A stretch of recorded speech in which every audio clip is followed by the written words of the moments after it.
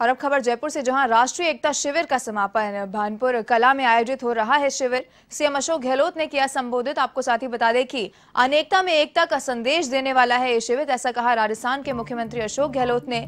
सुब्बा राव जी देश भर में ऐसे शिविर लगाते हैं और शिविर की सीख को देश भर में फैलाने की जरूरत है।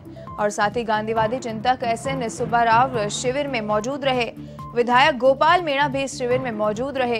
और आपको बता दें कि देश भर से आए प्रतिभागियों ने इसमें भाग लिया। शिविर की सीख को देश भर में फैलाने की जरूरत है, ऐसा कहा सीएम गहलोत ने।